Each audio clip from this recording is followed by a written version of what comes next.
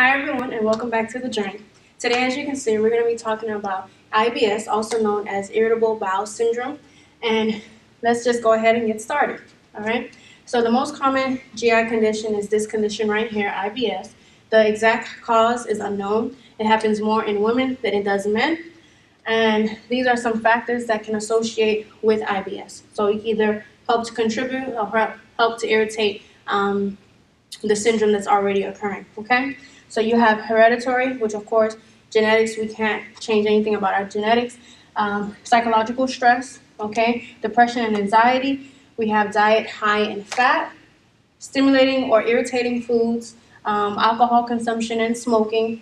And then here we have change in mobility may be related to the serotonin levels that's within the body that also helps to aid in the assistance of intestinal mobility, okay? Which is why here we have psychological stress, because when you are having stress or psychological problems or different conditions or so, there's an imbalance of different receptor sites and different factors as far as like your dopamine and your serotonin, different types of levels that you have in your body that are responsible for certain things. So when you are psychologically stressed, it does play a part with the serotonin levels as well, which is probably one of the reasons why you'll see as an associating factor with IBS, okay? Because it deals with the same serotonin aspect of it, all right? And then you have your change from infections or other inflammatory disorders, whether they are vascular and metabolic disturbances or so, you will see a change in the intestinal mobility, all right? So all these different things plays the factors of why you will see a person with IBS or contribute to the irritation of the IBS. So the clinical signs and symptoms that we have, also known as just signs and symptoms and your nursing assessment, right? So they're going to be your primary symptoms that you're going to see. This is what's going to occur more often. This is what people are going to complain about, right? It's just alteration in bowel patterns, okay? So either they're going to have diarrhea, constipation, or they can have both. So those are going to be your main type of things that you will see. All right, so now we're going to go ahead and talk about the nurse interventions. Okay, so we're going to provide patient and family education. You want to make sure that they're having a good dietary habit, and you want to make sure that they're avoiding their food triggers. What are their food triggers?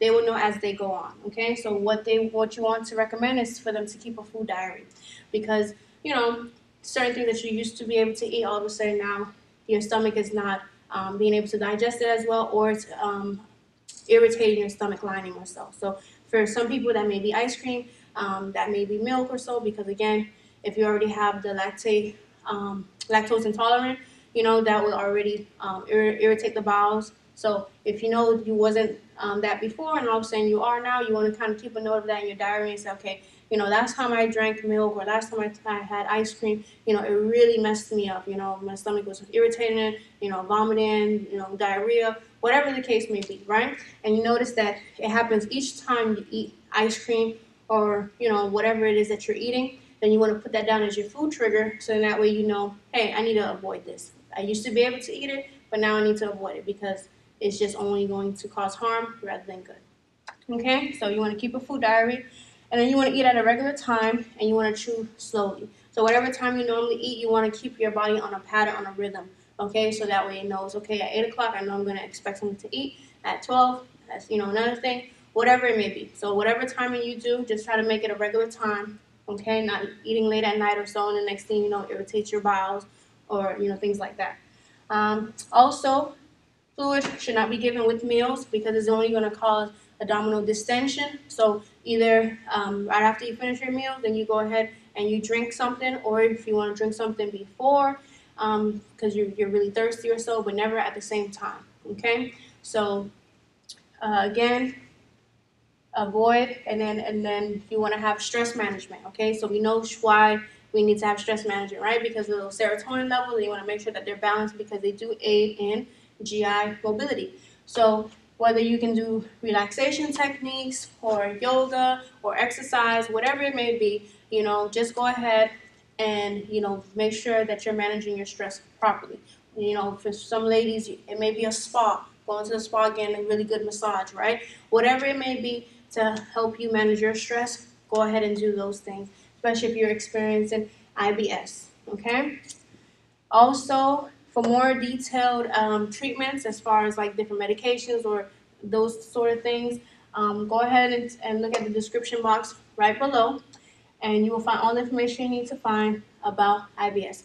Again, it's a very short topic, but it is your most common thing that you will see in the GI tract. It's kind of vague if you've been kind of listening along, but it's just irritation of the bowels, right? And because of these triggers or different things like that. So this is what the nursing intervention is mainly going to be focused on. The questions are mostly going to be geared to, chewing slowly, keeping a food diary, which is why I put this here. If you just want to know a little extra information, right, because you're anal like me, just want to just make sure you cover all bases, just go ahead and look in the description box below and you'll find other treatments that they do for IBS, but these are the more so things that you will see when it comes to testing, the type of questions that they like to ask as far as nursing. So again, thank you for watching.